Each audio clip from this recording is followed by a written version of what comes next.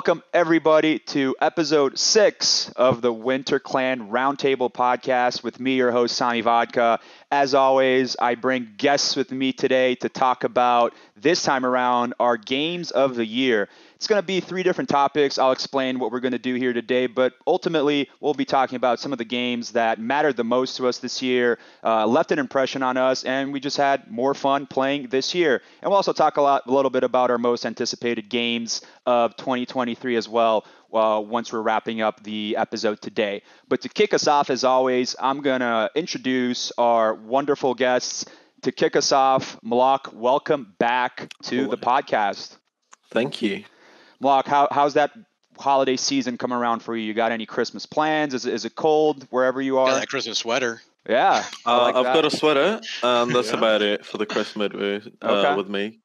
I'm not big on the holidays, but yes, it's snowing outside. Oh, so that's nice. I don't like it, awesome. But hey, it's snowing, so. Well, I've been informed where I'm living now in Ohio, and apparently this weekend it's going to be 8 degrees Fahrenheit. I've been living in the U.S. for 10 years. I still don't know Fahrenheit, but I've been informed that's really fucking cold. So I'm bracing for that. So hopefully it's a little bit cozier wherever you are, MLok. Okay. It's a bit cozier than 8 degrees Fahrenheit here, yes. Fantastic. Bearded, welcome back. Hope everything's good with you. Glad to have you back in the podcast. Yeah, man, good to be back. And it is a balmy 53 degrees Fahrenheit where I'm at. So much warmer. And that sounds chance at all of us getting any snow. So I'm jealous of any of y'all who get snow. Living on the Gulf Coast, you just don't see that. There you go. Bearded, have you written to Santa already? Do you have any Santa requests gaming wise for Christmas? I'm hoping to get Pokemon Scarlet, and I've been playing my son's. I gave my son Violet mostly so I could play his game when he wasn't playing.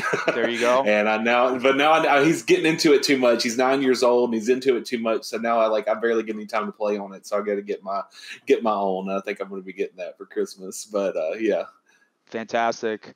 And last but not least, we got Free back with us on the podcast. How's it going? Nice flannel. You got nice flannel vest combo like there. That? Yeah. When are we getting our winter flannels? Winter clan flannels. Yeah, I'll get right on that. Actually, 2023 we're gonna have some new items added to the store, but flannel's not one of them, and also no body pillows, people. No. I was about to ask. No, I was preemptive for anybody else who's gonna. Yeah. Okay. No, but there's gonna be some stuff in there like there's gonna be some stuff for hands. So that little blank icon, which has been sitting there for the whole year, is gonna be something. I don't know what to do with my hands. That's fantastic. Yeah, we need to fill in that little inventory slot, right? That's exactly what I'm talking about. I know it annoys some people. So completionists out there. There's a lot of us in the winter community, so that makes sense. Yeah. Awesome. Well, we got our guests rounded up here. So everyone, let me talk to you a little bit about how the episode's going to work today. It's going to be a little bit different. Fortunately, we won't be fielding any questions and emails from the community this time around, just because we got a lot to cover today. But we'll still be taking your questions on Discord, on email. But today, we're going to start off with our first round. We're going to be talking about our personal games of the year, top 3 games of the year. What we're going to do is we're going to start off with a round where everyone's going to talk about their third placed game of the year. So the idea is everyone can talk about what it is, why they liked it, why it left a mark on them. And then we'll just keep doing, we're going to keep going around until we have everyone's top 2 and top number 1 game of the year. Doesn't have to be necessarily a game supported in the winter community. Can just be single player, multiplayer, whatever was important, whatever we had the most fun playing. So to kick us off, we'll start off with MLok. Since you're on the top left corner of my screen, MLok, Tell us your top 3, your third placed game of the year for 2022 and why. So that would be Overwatch 2. The game's not awesome. At first, it felt like a update to Overwatch 1, but the more I play it, the more different it feels. I've spent way too much time on that game. I have upwards of 1,000 hours. Did you complete the battle pass? Pure in-game time. Oh, wow. I've completed so many battle passes, many times over actually. And yeah, that would be Overwatch 2. I had a lot of fun playing Overwatch 2, but I will say, to me, it felt more like a update, like a new season of Overwatch 1 with new characters and stuff like that. But I had a great time, and we had our Overwatch leadership episode. MLok, you're actually in it. And the big difference to me from Overwatch 1 to Overwatch 2 is that when Overwatch 1 came out, I wasn't in winter. When Overwatch 2 came out, I was, and it's just been amazing playing with the community. It's been a lot of fun, just cool folks to hang around with and learn. They actually been really good at kind of teaching me the ropes of the game. Oh, yeah. Even you walking me through the different roles and how to not be a complete noob, even though I still am one when I play the game. The community does make a huge difference, honestly. The main reason even a leadership plays it is the community itself. Like, the game's not awesome, but the community sure is.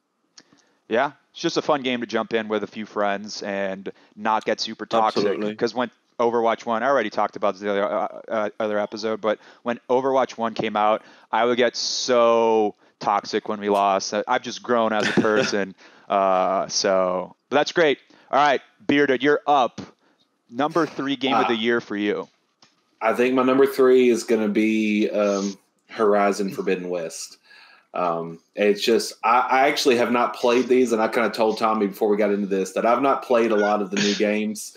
But, man, I love the original Horizon, and I have watched – since I couldn't play Forbidden West, I have watched every bit of the gameplay on YouTube and followed it, and it's just a beautiful game. But that's my number 3. I got to interject here. So I got that free with my PlayStation 5. I'm stuck at like the beginner level. I didn't play the original, and so I was playing this one. I was like, I'm not going to read any tutorials, whatever, and I'm trying to like go in this, I don't know, jungly area or whatever. I don't know where to go. So so I'm stuck. So that game can die. No. So that's your number 1 game of the year, Free? Absolutely not. Yeah. I've never played Forbidden West. I played what's the name of Horizon? What's the name of the first one? I even forget. Is it Zero Dawn? Zero Dawn, yeah. Zero Dawn, yeah. It's good. I mean, it looks gorgeous. I can't argue with that, but it's just another one of those to me. It's like a map, a lot of icons. You go there. The enemies are cool because they're the Transformers-esque dinosaurs, which is pretty hard to beat from a coolness factor. But you go up on the like long neck dinosaur and scope it out, and I don't know. It didn't stick with me for a long time. But I heard the story actually goes places in the first one. I don't know if it goes places in the second one. So, well, what gets me about the Horizon games, both of them, is just like not many games get archery and the bow play right. Like, everything's so gun focused that whenever they throw in a bow in a game, it's always hit or miss. But when I'm playing Horizon and because your primary weapon is a bow, they just did it right, and it makes me want to go and play with a bow on other games. And then I go to those other games and I can't do it near as well as I can in Horizon. And so like it's just a fun game, man. It's a good, especially if you put the settings on low. Like, you could put it on story mode for the difficulty, and you just go and chill and vibe through the whole story, and it's nice. Yeah, I'll agree with you. I think some of my favorite moments playing the first one is the gameplay. Like, the most badass moments I felt is when you're sliding with Alloy and it goes into slow-mo and you shoot like an arrow on the kneecap of a dinosaur and it falls over. Like, that did feel really good. But nice, yeah. I'll probably finish the first one at some point. I'm the kind of person that I start a game and then something happens like IRL that takes me out of it for a little bit. But I always usually come back and beat those games and even platinum them. So that's definitely on my list to get ahead of at some point.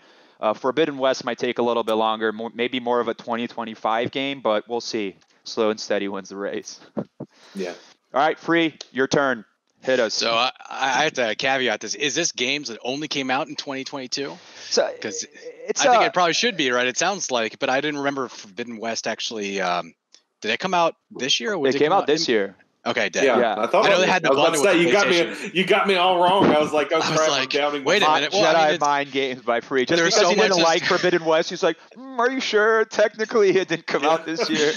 But you know what? It's a very it can be a game that got an update in 2023, got a new mode, got DLC, came out of early access. We're playing pretty fast and loose with the definition. Well, yeah, that's where it gets tricky because like for all of the upgraded stuff, you want to be like Witcher 3, which I feel like would be totally cheating because I mean, yes, Witcher 3, the remake, whatever, with the Unreal 5 engine.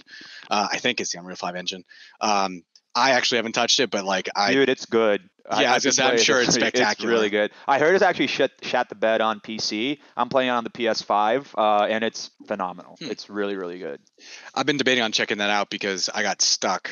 That would definitely not be my third, but and the fact that I haven't actually played it yet this year, but I got stuck trying to get all the trophy hunter award stuff or whatever. I got stuck beating everything on the hardest difficulty, but I'm like half a little thing away from hitting the next level, and that next level cap is like 30 or whatever it is. I don't know. It's been a couple years, but there's a trophy associated with that. And I'm like, and I didn't want to have to do New Game Plus, so.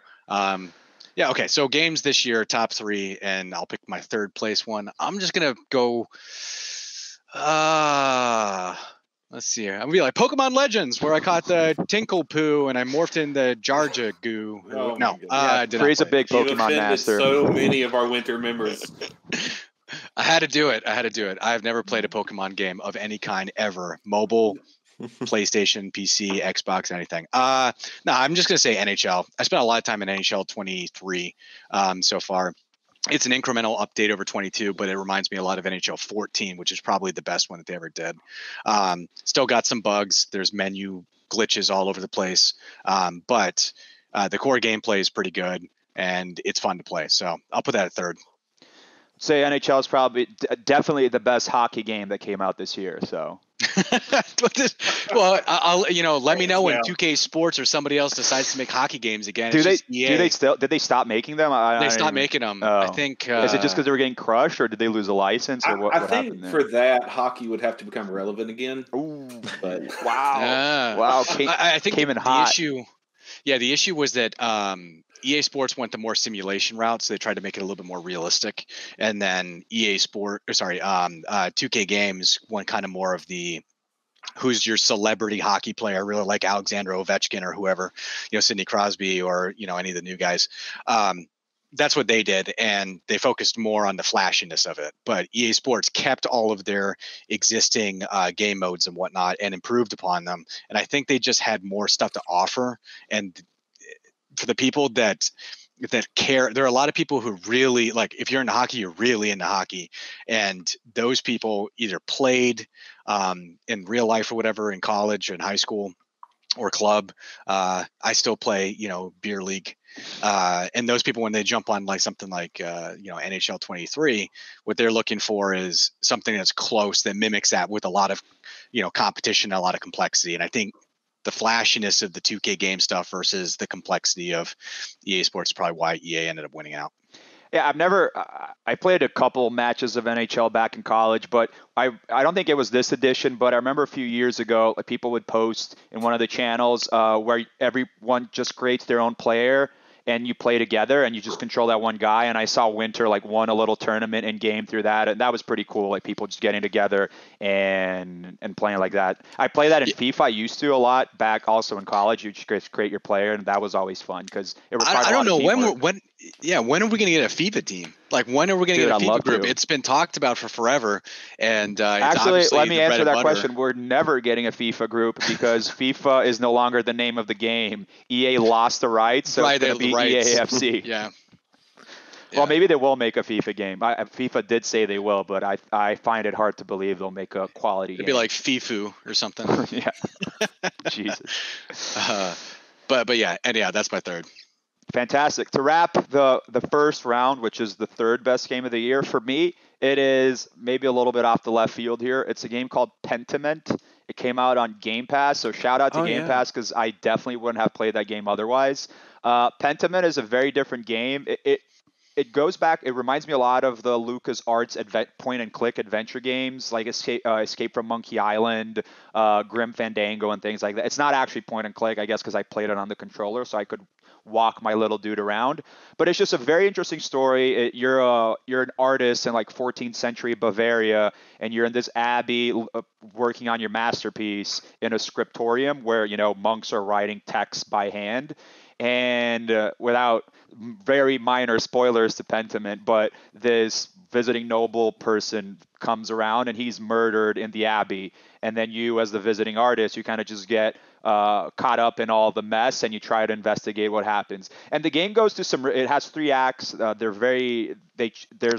They change a lot. I don't want to spoil how they change, but they change a lot throughout the 3 acts. And the story was really good. It's not a super long game. It's probably 6-7-ish hours to beat. If you want to get all the achievements, there's a lot of options. They impact the story and what happens. Like you can choose who you're going to accuse of being the murderer and things like that. But fantastic game, fantastic writing, fantastic art. Clearly the guy who made the writer for the game is the same writer for Fallout New Vegas. So you can see his chops and like, oh, these are branching paths and the characters are very well thought out. So just a great little game, very different. It's a very ready. It's not a doey kind of game. You're not doing a lot. You're reading a lot.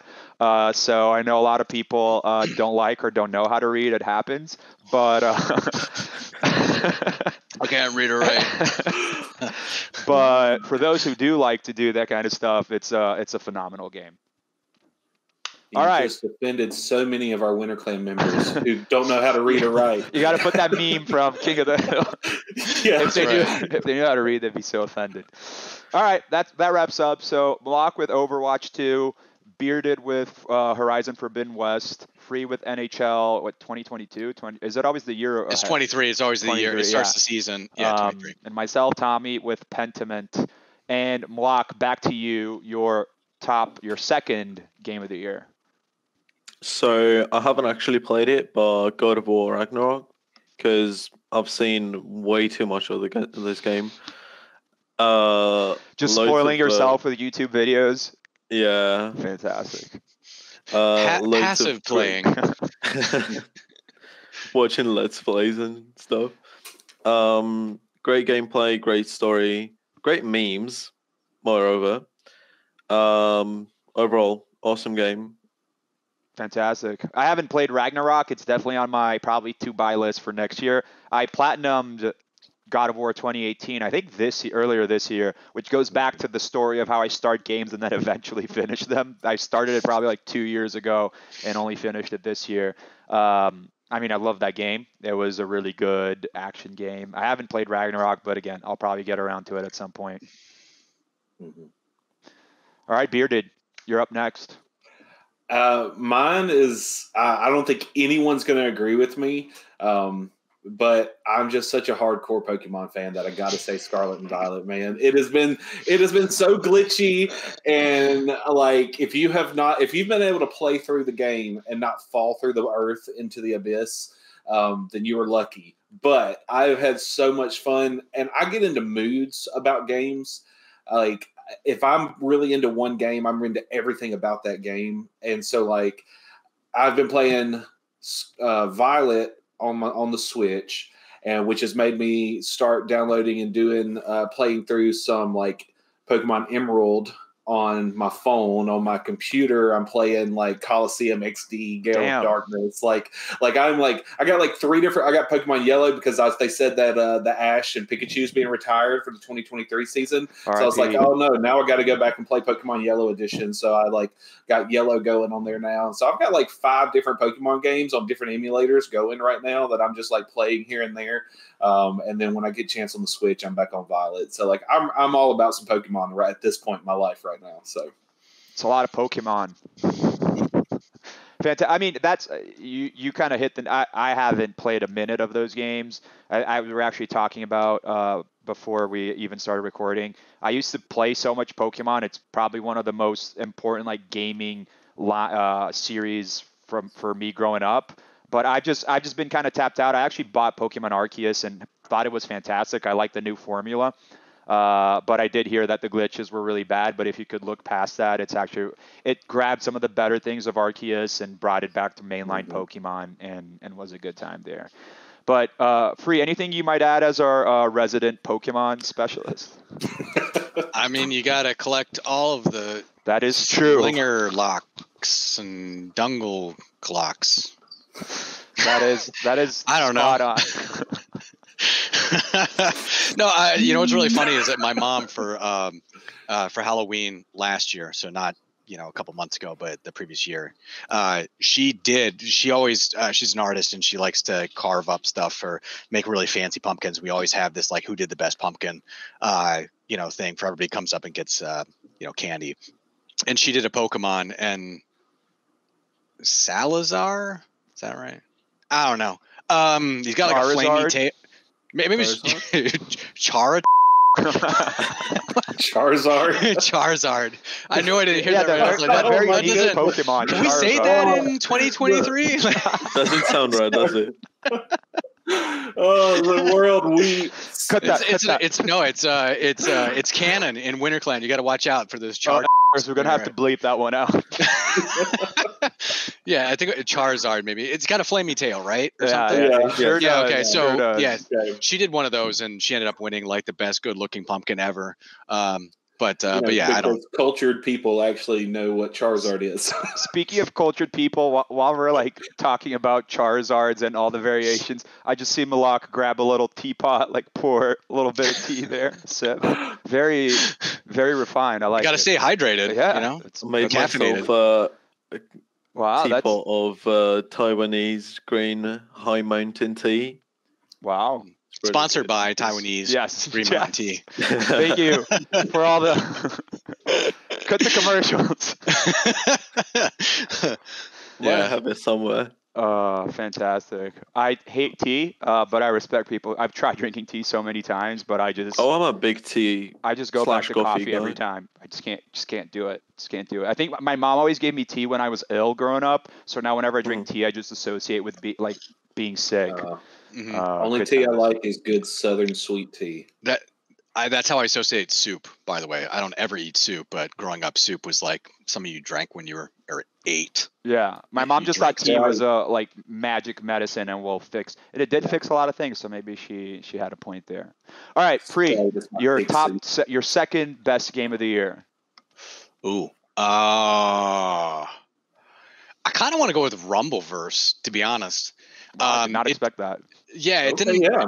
I played it like twice, but it was really fun. And what ended up happening is I got really busy doing some other stuff for winter that was not gaming related. So I haven't returned back to it, but it was really fun, to go ahead and you had a bunch of different characters and it was just fun. The only thing that I kind of wish it had a longer half-life in winter. It didn't last very long because I think people were too busy playing different games at the time. And but yeah, it's kind of fun. I would say go ahead and check it out. Maybe it comes back to life in 2023. But I try to remember who was the lieutenant over it when it came out. Does anybody remember? I didn't even. I'm going to be honest and say I didn't even know. Put it in the comments, people. Put it in the comments. Yeah, I can't remember. I'd have to go back and look. Comments. Look at sponsored my by on that Taiwanese green. But yeah, no, that was one of those things though. Rumbleverse was super fun, but it was very fun. It was just the worst time for it to come out because so many other things were happening, and no one had time for an extra little fun game to play right now. And so. But I really do. I also hate that did not make it as a clan game in winter. That would have. Well, I mean, it made it. It just didn't make it for very long, right? It got shelved pretty quickly. I remember the thing I actually remember most about it, aside from the actual gameplay, was picking it up, not knowing anything about it, simply because it was mentioned in winter, and I played it the first time very, very late at night, thinking it was going to be some sort of like Fall Guys knockoff, and like preparing to absolutely like rage quit, throw my controller at the TV from some thing, and then it was a completely different game. It wasn't like that at all, and I don't know why I thought that, but that's the thing that actually sticks out in my mind mostly about the game, aside from the fact that it was really fun. I've never played it. There's I listen a lot to this gaming podcast called Giant Bomb, but anyways, they said that they were talking about Rumbleverse, and they said you could elbow drop on someone else from the top of the building, and that sounded pretty rad. So yeah, I who wouldn't want to do that? Yeah, exactly. I can see the appeal in that. Yeah. Fantastic. All right, so for my second best game of the year, I'm gonna go with Vampire Survivors. That is a phenomenal game. It's also on Game Pass, although I didn't play it on Game Pass. I got it on Steam. It's like it was crazy. It came out for like a $1.50, literally less than $2. I think now they've increased it to like $3. But anyways, it's very old school in looks. It looks like a 16-bit era Castlevania type game. Oh, okay. But the best way to describe it, it's a reverse bullet hell. So you pick like these different vampire hunter people, and you're just running around the map, and you get these upgrades. Like you literally can't do anything in the game except run and pick up upgrades, and then your dude is shooting a bunch of crap like holy Bibles and fireballs and like garlics and stuff like that. Wait, is your guy Where's actually the Bible a vampire? launcher? No, he's a vampire hunter. Okay, good. I was gonna Okay. say it might be pretty dangerous for a vampire to be throwing around. No, holy that's Bibles. why you're throwing those bad Got boys it. around. You know. Got it. I was imagining like some type of Bible launcher, like a bazooka that's shooting out Bibles of some sort. No, they just kind of fly around they make like a protective aura, but it just puts you in a flow state. I know a few people in Winter play it, and eventually you always die. Like it's a run based game. I think whenever it hits 30 minutes, like literally death comes out and kills you. I don't know if you can escape death. I haven't gotten to that point, but you get and some runs are just bad, there's different types of enemies and all that kind of stuff. But when you and then there's like these secret upgrades, like if you upgrade one weapon to level 5 and another weapon to level 5, they join together and create like super mega holy Bible and just like explodes everyone in the map. Communion cracker minigun. Exactly. Oh my goodness. But it's just it's crazy. There's so much shit going on the screen. There's literally like thousands of creatures like swarming you. It's just a lot of fun. It's like the lowest barrier to entry. You either get it on Game Pass or you drop like $3 on it. And apparently it just came out with DLC, which is really good. Apparently they created like a new map where you can go to different environments and like a castle or whatever. I haven't played that specifically, but it's just the easiest like pick up and play game. Super fun. It's also like that kind of game that you can give to someone who doesn't really play games, and they will immediately understand what's the fun like factor and how to play it. It's definitely one of my most played games of this year, especially when I was driving from the West Coast to the Midwest. Whenever we were stopping, I'd just whip out the Steam Deck and play a little bit of Vampire Survivors, and it always hit the spot. So that is the one for me.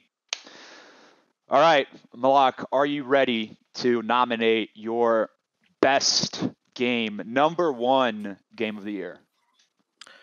Best. I'll go with Modern Warfare 2 and Warzone alongside that, just because I've never played any Call of Duty games. Oh, wow. I did pick up Warzone and then Modern Warfare 2 because the game, it feels a lot more balanced. The gunplay is so much better than other Call of Duty games, and it really just shuts down like the streamer type of movement text and stuff. So it's fun watching streamers go mad with like they try and run around the map, dodge bullets like Neo, and it just doesn't work because there's no outplay potential in the game, and you just have to be good. You have to position yourself, and I think it's one of the best Call of Duty games.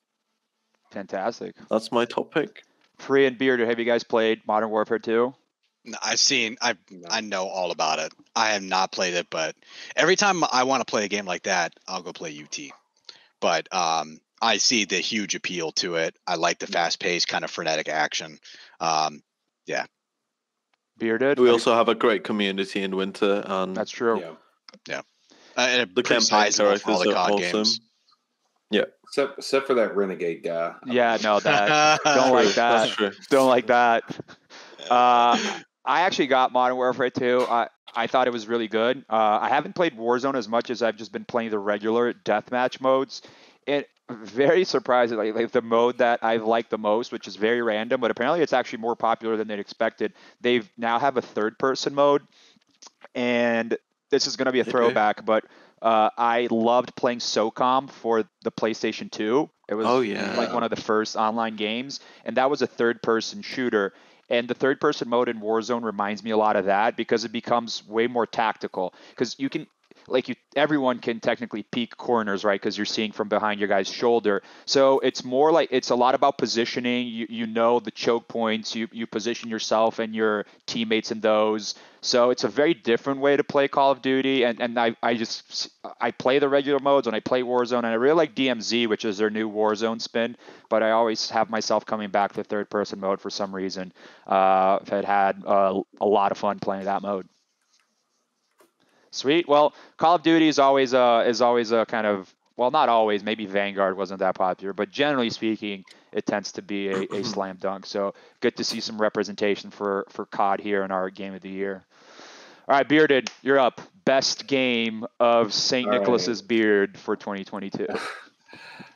It technically came out in 2021, but it saw a big... doesn't count. Yep. Is it another? It's not. No, it changed owners. It was purchased by another studio, and it's in 2022. That happened. I'll allow it. All right, there we go. That's my end. Is that it was purchased by a different studio in 2022, and that's Wordle. No. Let me tell you. I knew hold on a second. Set rank. No. All right. I know. People are gonna Google like winter, like, oh, they see a community for gamers. They come to this episode. Game of the Year, Wordle. We like, have Wordle, crossword puzzles too, guys. Do you play Sudoku? Winner wants you. Like, No, my actual number one is going to be Fall Guys, and I know it's because it became free on Epic Games in 2022 in June or July. And man, that is just such a good chill game. And anytime it's like a lot of the games, Free's face while Bearded is saying that. I don't know why. What? Anyone who rages at Fall Guys, I'm just like, I don't get you, because I play all these stressful games that I'm like, oh, it's down to the wire. Like, freak grenade gets me over a building, and I'm freaking out, and I can go into Fall Guys and I could lose every single match, and I'm just like, this is hilarious, and like just like Free. Crazy. That's exactly how he plays that game. See, I don't mind if somebody makes a good grenade throw and it blows me up or something like that, or somebody shock combos me in Unreal Tournament. That's so fun. I'm like, good shot. What I don't like is how my guy like just falls on his ass for no apparent reason and it falls off the map, and I have like no control over my character. He's like, that's what I don't like. It's a lack of control. Games the problem is I grew up with all of the first person arena shooters, right? Or before they were called arena, just, from Doom, Quake, Unreal, all of that stuff, right? And with that, it's extremely fast paced. It's very, very skill based, and there's an immense amount of control over it. And how good you are is how much control you have. And so as my baseline, control is very important. I still play NHL games, which require a crazy degree of control to be good at, etc. Fall Guys is kind of like if you added 50 times lag to any direction, to all movements, to all jumping, and added RNG knocking you off the map and just random like catastrophes. It's for like a control freak. I played one game with Awesome. I played more than one game, but I played one game with Awesome Sauce, and I was like, I'm done. And Ian was going, Awesome Sauce. Ian was going, oh man, I can't wait to have Free play this game again. I'm like, I'm never playing that game ever again. It's like Free for life. Sometimes you just got to roll with the punches. Oh, it's not even on my PlayStation. No, I deleted that game almost immediately, and not because it wouldn't be fun, but because it was so stressful to not have the control over my character, and to have 50% of how well you do in that, actually it's more than that, 75% of how well you do in that game is totally randomized. That is not my type of game. Like, imagine if Sudoku just randomly erased your numbers halfway through, whatever. Like, you would be irate. Imagine if you got halfway done with your crossword puzzle and it just reorganized itself and erased shit. And you're like, you're like, oh, it's fun. So like, what I'm getting out of this is the next charity stream that Winter Clan does is got to be Ben playing Fall Guys and raging. We can hashtag it Rage for Charity, or it's going to be a solid 15 seconds Rage against cancer, something like that. All right, Free. But have you seen footage of people playing Fall Guys who actually know how to play the game? No, because I didn't want to watch footage of that game. There's so much control in there. No, there isn't. Yeah, there is actually people they have the timing on all the little spinners and walls, and they go halfway across the map because they know they will. I had a guy. I had a guy rage. You got to get on that team Fall because he Guys was like, play. glitch falling. Like he would jump at just the right time into a trap that would launch him across the map, and he'd be first one done. And then he's just sitting there screaming in my ear the whole time as I died. So I mean, that's perfect until the one guy who plays with him knows he's going to do that and just stands in front of him and pushes him off the ground and just makes him fall, and then he doesn't get to advance the next level. Yeah, like you have to outplay your enemies. You're big, fat, wobbly things that can't jump and slide off. The and technical like, term is bean. Aren't they just like you're large a bean? Beans. Yeah, you're a bean. I didn't even give. Yeah, but I didn't. Yeah, you gotta get with their Rumbleverse. Fall Guys lore, man. Yeah, same as Rumbleverse. It's a shame that it didn't make it in winter.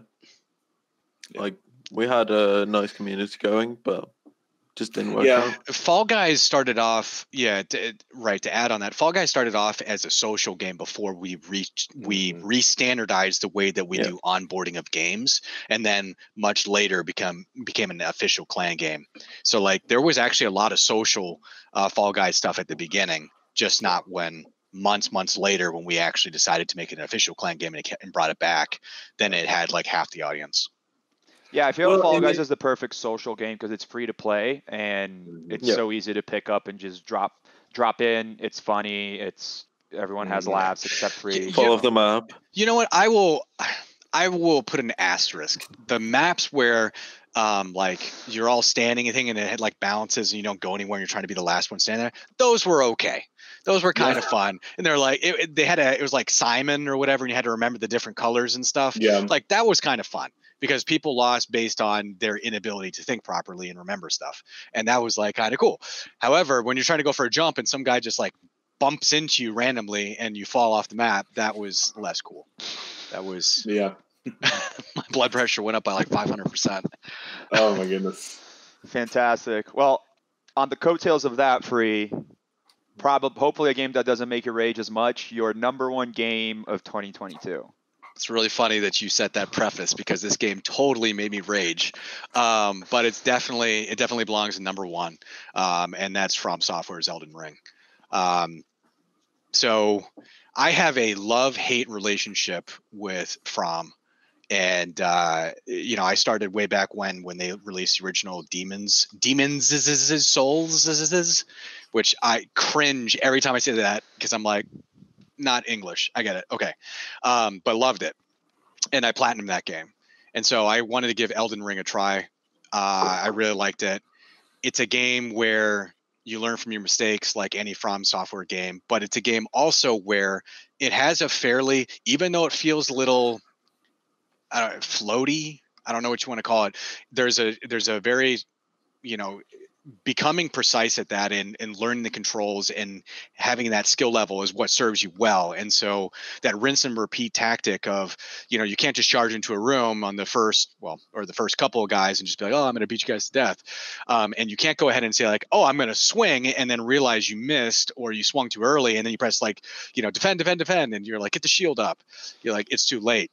The timing and that kind of coordination is very, very important. And so I like that. And also it's a beautiful game. It's very fun to me. The only one I never liked from was Bloodborne. And that's because I broke the game by doing something out of order. And so, yeah, but I break games all the time. So that's kind of par for the course. Well, the number one game for me is also Elden Ring. That is definitely the game that I've got. 2 to 1 to 1, Let's guys. go. We win. Oh yeah. To my defense, I too think that in a general sense, Elden Ring deserves to be Game of the Year. All right, I'm with you. I understand the hype, but I hate it with a passion. Bloodborne, It's also Demon's Souls, all of those games. I hate because I don't play highly technical games. I'm not good. If there's a story, so it's stressful to you. Got it. Yeah, it's stressful to me. I do have it. I own Elden Ring on the computer, and I was going to play it on PC. And I probably spent an hour or so playing it before I was just like, I'm ready to chunk something, and I don't want to do this. Like I died so many times, and so I'm not there. And they'll never do it because it's against their policy. But if it ever had like a story mode difficulty, I'd be all for it. Like let me go enjoy the game because it is a beautiful game, and I love like everything about it conceptually, except for playing it. But I understand why everyone else loves it. What to me it's the definitely the quickest game I got to 100 hours ever. I platinumed Elden Ring. What I did, one, I thought the transition, because I played a lot of From Software games too. The transition to open world I thought was phenomenal, because I played a knight, and I felt as I was playing it, I was playing like the grotesque version of like King Arthur's Tales, like just exploring these messed up castles and going to all these different places. The characters I thought were very memorable. The places were very memorable. And the story, I thought it was nice because it doesn't hit you in the face like a lot of games do. So you can kind of create your own narrative, but the elements are there. But from like a meme slash like fun perspective, it was crazy how much Elden Ring had just public opinion in a chokehold. My friends who don't play video games or just are the standard, like, I will buy Call of Duty and FIFA and NFL every year, they were buying Elden Rings, and it was generating these moments of incredible joy to me where this guy texts me like, I came out of the tomb and this homie told me I got no maiden, so I just killed him. And like, they're just breaking the game because like they're not used to that kind of stuff. So it was just really funny. And like, you're almost, and even then, even though it's a From Software game and it's hard, it also added a lot of accessibility options in the sense that you can summon any of your buddies at any, like if you're super frustrated by a boss or a monster or whatever, you can kind of summon your friends. And we actually did that with a few winter buddies. It was kind of cool to shepherd people that were earlier in the game through bosses. So it created the sense of community that I thought was unparalleled. So I always loved From Software games, but to me, I enjoyed them, but they didn't hit that like magnum opus. And I think Elden Ring just really brought it all together. And for their transition to open world, to me, it felt like Breath of the Wild, but it reminded me a lot of Breath of the Wild. But if Breath of the Wild, to me, the breakable weapons always piss me off specifically about Breath of the Wild. But it just seemed like, what if Breath of the Wild was really fucked up and scary? Like, to me, that's what Elden Ring is. I mean, it's funny. I was going to mention, Breath of the Wild too for a comparison, but for a different reason. The thing that I really liked about Elden Ring too, and it's really more of like a state of gaming 2023 where we're at right now, right?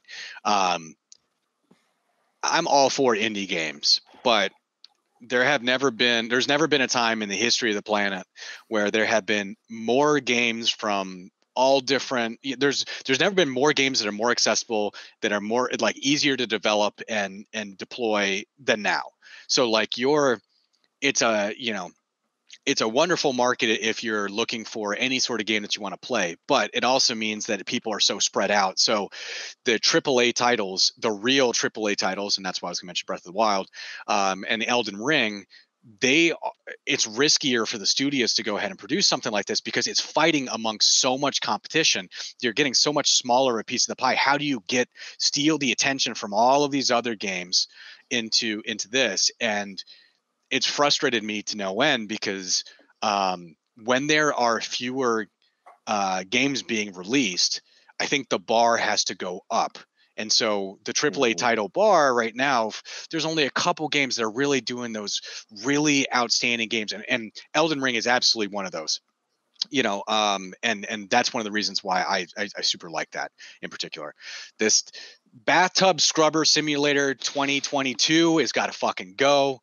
What is it? Power Washer? He's like, Power Wash Simulator. No, a bunch of people put that in their top 10 games of the year was Power Wash Simulator. Right. I'm sure it is really relaxing, and maybe it gets your ASMR tinglies or going off or whatever. I don't know, but it prevents you from playing a better game that didn't get developed because some developers too scared that they weren't going to have a market share. And I'm like, the game doesn't itself suck, but it sucks away from the other games that would have been better than it. And I mean, maybe I'm just old now. I got a lot of silver in my beard, whatever. But old the man glory yells at cloud.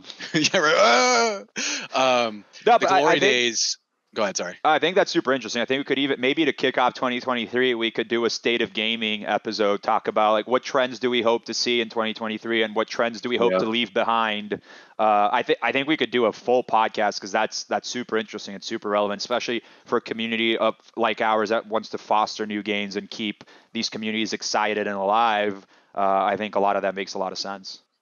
Yep. All right, so this wraps up our Game of the Year sesh. To wrap up, all right, MLok, count it out for us. Your top 3 games of the year. So Overwatch 2, Next I say God of War Ragnarok, and obviously Modern Warfare 2, along with Warzone 2. Fantastic. Bearded, your list? Mine was Horizon Forbidden West, Pokemon Scarlet and Violet, and then Fall Guys. Free?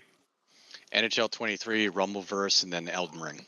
Fantastic. And for me, it was Pentiment, Vampire Survivors, and also Elden Ring. Ipso facto, Elden Ring is the Winter Clan Game of the Year, obviously. So congratulations, Elden Ring. Yay.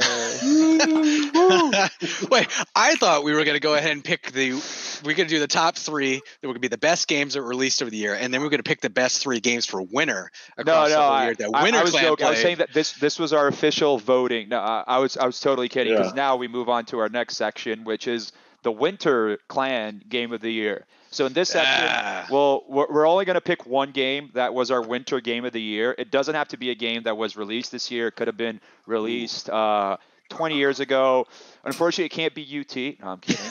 I knew you were going to say that. What a jerk. But yeah, basically any game. It can be any game that you had the most fun or thought was most important for you as a member of the Winter Clan community. We're now gonna swap it around the order just to throw a little razzle dazzle at the crowd. So I'll start with my Winter Clan Game of the Year, and it is, of course, Fortnite Zero Build Mode. I had, and I know it's memey, but I actually mean it. To me, it was. I had a ton of fun playing Fortnite. I shat on Fortnite a lot years ago, and I. Did you just say shat on Fartnite? Because I'm almost positive. That was great. That was great. So we got Char shat on Fortnite. There we go. We're just on a roll. Video. Cut that. But jokes aside, I hated a lot in Fortnite. I apologize to the Fortnite community at large. But just had a lot of fun. The game just feels very polished from a game. I said that in other podcast episodes, but playing it just feels good. The weapons just feel good. Sound feels good. I read that they have a new graphical update that just came out that makes it look gorgeous. I haven't had a chance to try it out.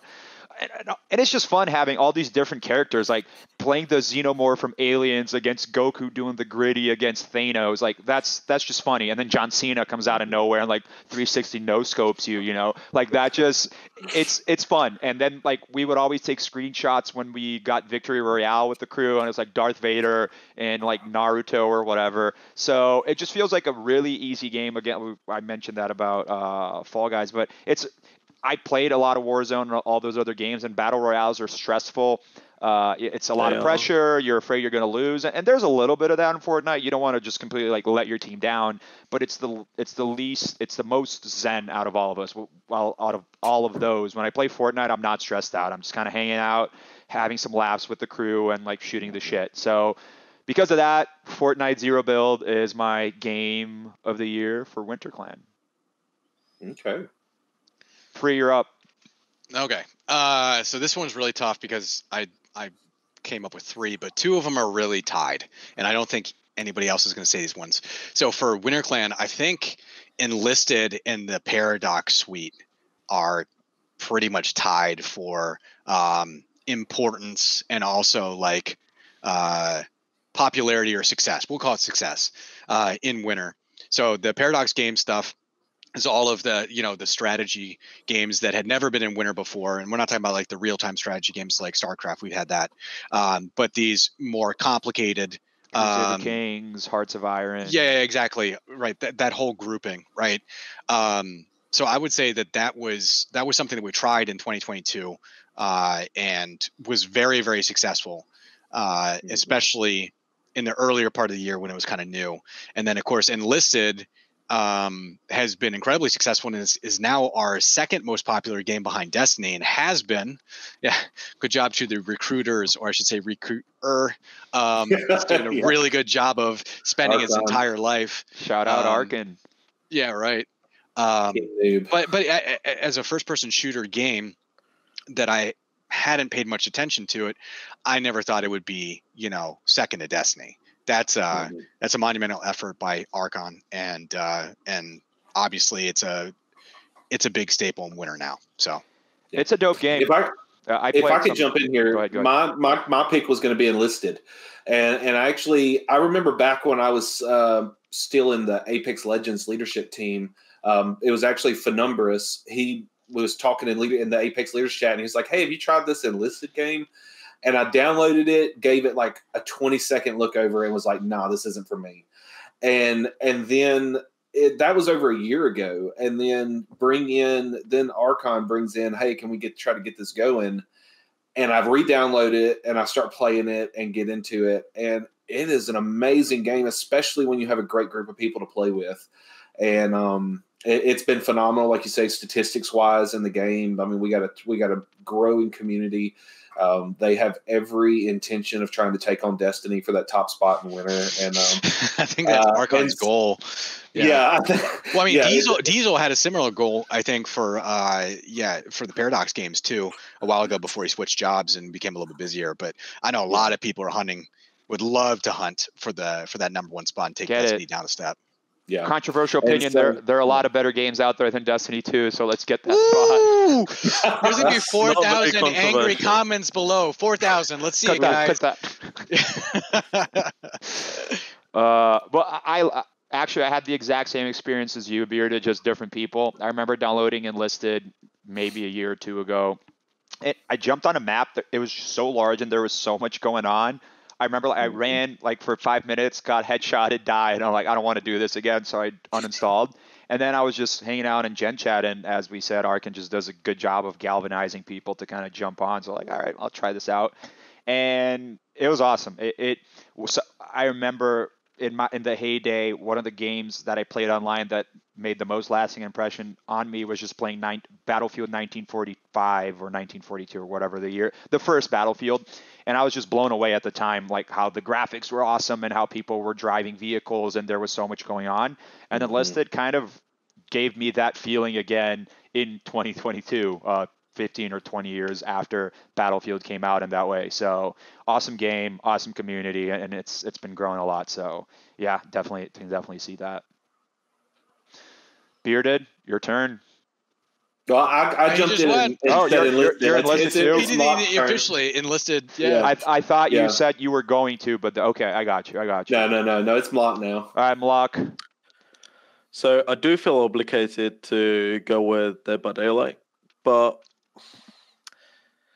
the game is just so frustrating at times, and the times are not uncommon.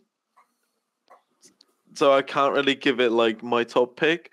Just for the community, I'll go with Overwatch because I've spent. I saw that comment a mile away. Yeah, I was waiting for it. I mean, yeah, I started to cut you off. I was gonna say in Overwatch 2, I mean, so many people from Frenzy and that entire group of people, right, have been waiting for Overwatch 2 for a long time, and Overwatch was such a staple for winter for a very, very long time, and still, is. But when Overwatch 2 came out, we just saw that giant jump back up, and Overwatch catapulted to like the third or fourth most popular game in winter, which, with the exception of Destiny and Enlisted, which is a little bit here, the third, fourth, fifth, sixth, seventh spots are always like very, very neck and neck. There's like D&D, and then there's Overwatch 2, and there's Apex Legends, and there's Modern Warfare. There's some other Call of Duty. Those are all. I feel like I'm missing one of the major ones right now. But either way, like those are all right there. So sorry to cut you off. What? Valorant? No, I think he Valorant was. Yeah, Valorant's always kind of a little low performing or hangs out in the middle. It kind of hangs out in the middle. Yeah. There's a whole group of those, the Monster Hunter World or Monster Hunter Rise series, any of those games, they're all kind of around in there. But anyhow, sorry to cut you off there. I was just gonna say Overwatch 2 really catapulted back up, and it was nice to see. So I can definitely see it. There's loads of new people, but great community. Love them all. Yeah, the leaders at Overwatch are awesome, and just the community. I already said that before. Just great crew to play with, and it's such an easy game for people to rage and be toxic. And the community has just completely nipped that in the bud and made it a super constructive and fun place to just jump on and play some games. So don't get me wrong. It's there's a lot of banter, a lot of salt, but. It's different when there's some like nice bants and when people are actually getting like their jimmies rustled for realsies though. Oh yeah. I'm blanking on his name. What's the German dude in Winter? That's really good. Flunks. Dude. Oh, Cryptical. Flunks. Cryptical. Yeah, I was just blanking on his name or whatever. Isn't he German? I didn't know he was not. German. I don't thought he think was he's German. Cryptical, let us know in the comments. He's like, I'm Australian, mate. I don't know. Yeah. I thought he was like German, but I don't know. He's in the EU I'm from somewhere. New Jersey, dude. Yeah, Right. But he is good though. I imagine playing against him repeatedly would cause you to be quite toxic. So, and I bet you on a daily basis he gets quite a bit of chat. So For sure. He doesn't really show up to What? events and tournaments. No, he's not very active in the community. He's in XP chat from time to time. But he used to be real. I mean, I think he's a legend. He was more active, but he is good in any first-person shooter that you can get him in. I mean, he doesn't want to play UT with us anymore. Yeah. Was he nasty at UT too? He was good. He and Frenzy are around the same skill level. He's got a nasty snipe, but I think his biggest issue is that the speed in UT. So just because you have really ridiculously good aim or whatever, the competition that you go up against, they're really good at that, and they have really good map knowledge, and they have really good movement. And so, and if you're like, well, I like the sniper rifle, well, you can't play Unreal Tournament with only one weapon. You'll get annihilated. Yeah. So cool. Well, there you have it, folks. Our winter games of the year for TommyVodka. You got Fortnite for free. We got Enlisted and the Paradox suite of games. I need to jump on the Paradox I love those games. I played a lot of Crusader Kings. I was going to say killing babies in that game before they turn kings, but that's probably not appropriate for the chat. Bearded also with Enlisted, and MLok with Overwatch 2. Great picks, everyone. Congratulations to the winter games of the year, everyone. All right, to wrap the episode up, we'll talk about our most anticipated game of the year. Let's keep it to our top one most anticipated game for 2023. And just to switch it up again, Bearded, why don't you kick us off here? Yeah, for me, it's going to be Legend of Zelda: Tears of the Kingdom. Breath of the Wild was such an iconic Switch release, and I've been waiting on the follow-up that, and everything that they've released for it so far has just been, it just gives me chills waiting to play that game. Great game. Epios approved, stamp of approval from Robbie. Yeah, I love Breath of the Wild. I hope they remove weapon durability, but it'll probably stay. My question is, do you think they're going to announce a new Switch soon? Because I've heard a lot that the newer games have been struggling. I heard Xenoblade had frame issues, Bayonetta 3, Pokemon, but I don't know if that's the Switch or if that's just Game Freak just kind of saying, oh, we make a lot of money, so we don't have to. But anyways, I wonder if for Breath of the Wild, they're probably pushing the console even further. Yeah. I wonder if there's going to be a joint announcement, like Breath of the Tears of the Kingdom. It will be Switch 1 and Switch 2 compatible. Yeah. Hey. All the rumor, if you watch any of the YouTubers that follow this kind of stuff, they're going to show you that the cycle of when they do upgrades, this would be the year for either an upgrade or a new version of the console of some sort. Because it's basically like every 2 years you get some kind of hardware. Second year it was the Switch Lite, and then on year 4 it was the OLED version. So now we're on year 6, and so it seems like it's in the pattern of us getting some type of new Switch hardware, but who knows if that's just going to be some other variant with a different processor, or if it's going to be like a whole new Switch 2.0 kind of thing. But I expect it might be come around with the release of Zelda. We might hear something as far as that goes. And I remember I actually got Breath of the Wild originally for the Wii U because I didn't have a Switch at the time, but I didn't want to wait to play Zelda. So that was a cross-generation platform game. So, but yeah, that should be cool. I'm super excited for that too. All right, Free, you're up. I'm doing a zigzag pattern here. Yeah, I was like, I didn't expect me to go next. No, Diablo 4, hands down. So it's been a game. I played all the Diablos. I beat all the Diablos.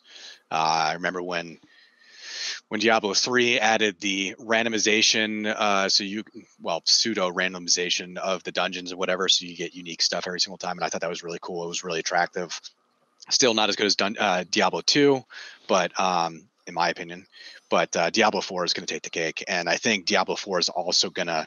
it's definitely become a Winter Clan game. I'm calling it right now, but I think you'll see some people come out of the woodworks. I think Lorquas will show up for that, so you'll see him being active again. I'm telling you, he played Diablo 3 with us quite a bit.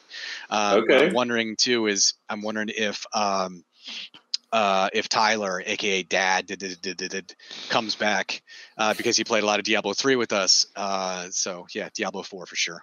Yeah, I'm right there with you. Diablo is probably also one of the most. I played Diablo 1 probably when I was too young to be allowed to play that game, but I played that with my older brother. Love that, and I agree with you, Free. I prefer Diablo 2 over Diablo 3, but when Diablo 2 Resurrected came back, I had a ton of fun, but I was kind of missing the gameplay of Diablo 3 because it was very dynamic, like the abilities, jumping around and stuff like that. It's a nostalgia of how iconic Diablo 2 was at the time versus how iconic Diablo 3 was at the time. Exactly. Right? But I like the mood of Diablo 2 and the world, like it just felt darker. Like Diablo 3 felt a little bit wowified. So Diablo 4 seems to hit the sweet spot where the mood and everything I've seen about it seems to call back to Diablo 2. It's very grim, dark, and macabre and all that stuff. But the gameplay seems fresh, so I'm excited for that for sure. All right, MLok, second to last, your most anticipated game of 2023. All right, so I actually had 3 picked out, but since you said 1, I'll go with Company of Heroes 3. Oh, nice call. On 1 and 2, I've spent upwards of like 1,200 hours combined, and Jesus. That's a lot of playing. Yeah, it's a lot of playing. Do you prefer 1 or 2? Looking forward to 2. Okay. Just because the player base is a lot more active. I didn't expect to hear Company of Heroes 3 here. I played a decent amount, definitely not that many hours, but I remember back home, my buddies and I would play Company of Heroes 1 on via LAN, and it was always a good time. It just felt very new for the RTS genre. Just the way you play is very different from a Warcraft 3 or a StarCraft either. So those are awesome games. I like them a lot. Do you want to name drop the other 2 you had in mind? So it was Evil Dead the game from Ash and the Evil Dead. Isn't that out already? No, it's supposed to be out 2023. Okay. And then it was Payday 3. Oh shit! I didn't know Payday 3 was coming out. I played a lot of Payday 2. Either, that was a fun game. Yeah. That's the better Destiny because you still play like dungeon type. I don't know. I was thinking of the candy bar. I was like, Payday the heist. You're a bank robber. Oh, I thought you were for realsies there for a second. I haven't had lunch yet. So my most anticipated game for 2023 is Baldur's Gate 3. Okay. Baldur's Gate 1 was the first big boy RPG I ever played. And it just blew my mind. Like I remember like in Baldur's Gate 1 when you go into the mines, it's like the first dungeon, and the ability my mind was blown that you could kill a shopkeeper and just loot all his items. Like, how is it possible to have so much freedom in a video game? Like, it was crazy. Like the amount of things you could do, the way you could interact with the world. So I know it's already out in early access, but I actually don't want to touch it because I just want to feel it, and it's like I want to play it in its final form and not have to wait. So I'm holding off. It's coming out supposedly in August. It's made by Larian, which are the guys that made Divinity Original Sin. Those are fantastic games. I had never played the first one, actually. I only played the second one. One of the best CRPGs out there. So I have a lot of trust in them. I love the Baldur's Gate brand, and I think it's been dormant for a very long time, and there's been offshoots. There was a terrible game that came out on Game Pass, which was The Dark Alliance, which actually used to be really fun games on I think PS2 or PS3 era, maybe PS2 era. But yeah, Baldur's Gate 3 just seems to be going in the right direction for a super beloved franchise for me. And then shout out to my fiance actually bought it for me for my birthday as a pre-order. Hogwarts Legacy. Super excited about that game. I love Harry Potter.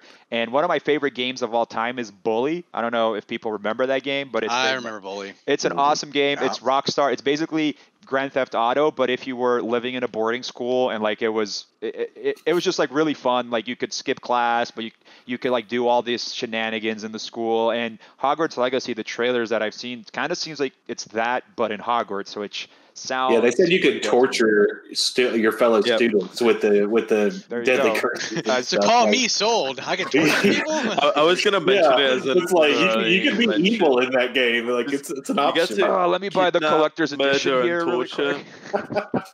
Beautiful. I was going to say Baldur's Gate 3. I could see that potentially coming in as a clan game because we already have a bunch of those types of fans, especially playing. It lost me right now. But there's a group of players that keep recommending the game for us to do, and we can never get the votes for it. And I had it when you were talking about Divinity? No, not Divinity. Anyways, it's a similar style to Baldur's Gate 3, but I think a lot of those could convert over to Baldur's Gate when it comes out. And I could see it making a run at a clan game. It's that same group of people that really like the Diablo series, whatever. There's a lot of overlap in that group. Both Tyler and JC would be all about that.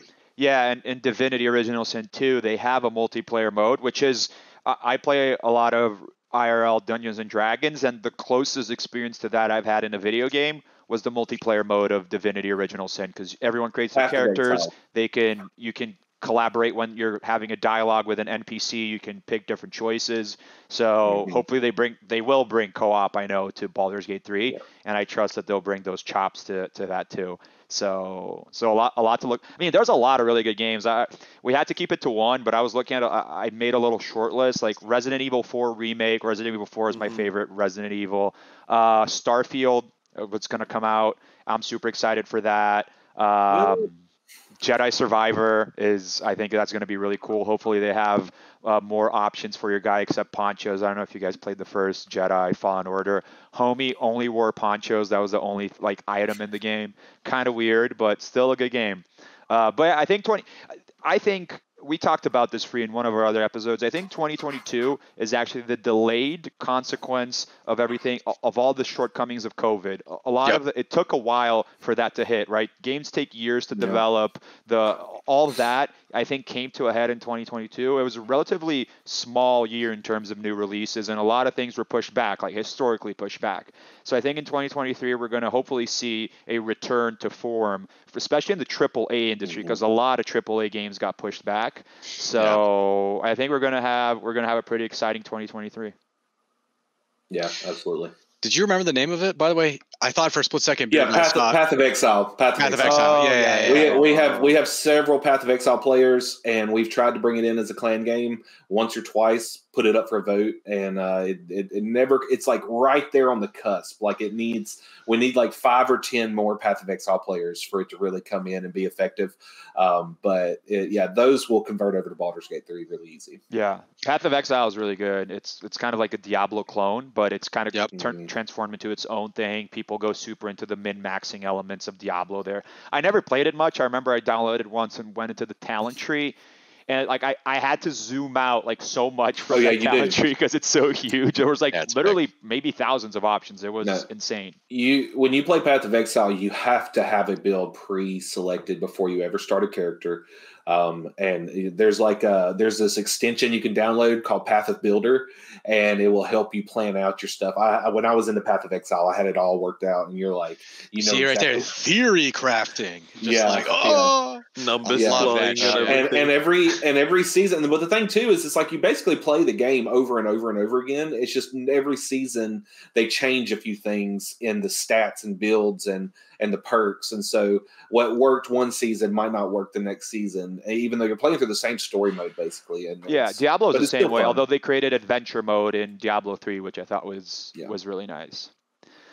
Well, that does it, folks. That was our Game of the Year edition. Let's do a quick recap of everything we said again. So I'll start with my top 3 games of the year. I had Pentiment number 3. I had Vampire Survivors number 2. I had Elden Ring number 1. Free, do you want to hit us with? Oh, and then I'll do my winter game of the year was Fortnite, 0 build mode. Fantastic game. And most anticipated game of the year was for the next year is Baldur's Gate 3. Free, do you want to hit us with your list? Yeah, it was NHL 22, NHL 23. It was Rumbleverse and it was Elden Ring for my favorites, whatever, for this year. For winter, it was a tie between Enlisted and Paradox games. Yep. Most anticipated? Oh, Most anticipated was Diablo 4. great. Bearded? My 3 was Horizon Forbidden West. It was Pokemon Scarlet and Violet, and it was Fall Guys. My clan game of the year for Winter Clan was Enlisted, and most anticipated was Zelda Tears of the Kingdom. Fantastic. MLok? So mine were Overwatch 2, God of War Ragnarok, and Modern Warfare 2, along with Warzone. For winter, I said Overwatch 2 again. And for 2023, it was Company of Heroes 3. Great. Not a lot of overlap. We got some really different perspectives here, which I love. But there you have it, folks. This wraps up 2022 for our Winter Clan Roundtable podcast. It's been awesome kicking this off this year, and it's been a pretty tumultuous time here for me as your host because of the move and a lot going on. So 2023, we hope to keep it in a much more consistent basis there. So a lot of cool episodes. We're going to take other deep dives into the winter lore. We want to do a little bit of a Winter Clan, like IRL history, and a lot of other things we want to do throughout the year. So thanks for tuning in this year. Hope to see all of you next year as well. Happy holidays. Have a fantastic New Year's. And this is it for our Winter Clan Roundtable podcast for 2022. Stay frosty, everyone.